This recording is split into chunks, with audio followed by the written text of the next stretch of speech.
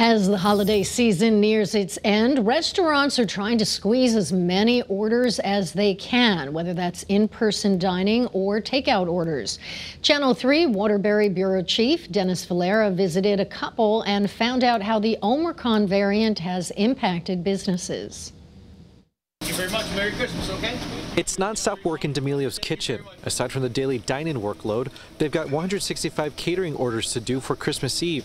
Orders they're happy to fill, especially after last holiday season. Depressing. There was no Christmas last year. No catering, no trays, no in-house.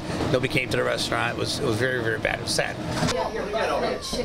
This year, they've hosted a number of holiday parties again, though fears over the Omicron variant did create a little obstacle. We did have a couple cancellations. A few people canceled their catering orders and canceled their reservations here. It's affected a little bit, but not as bad as last year. Cancellations hit the Mona Lisa restaurant in Wolcott a little harder.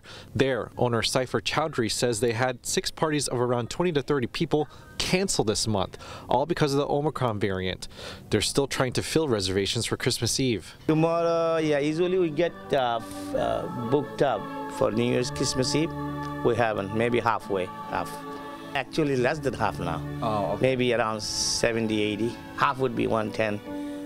Full would be 220 or something like that, yeah. But Chowdhury's happy to even still be open. He's going to wait out the fears, as he's done all pandemic. Once everybody find out about Omicron, really how bad it is, things will get better again, hopefully. After this Christmas weekend, the focus now is filling up reservations for New Year's Eve. D'Amelio's still has a couple openings for that night, as does Mona Lisa's in Wolcott.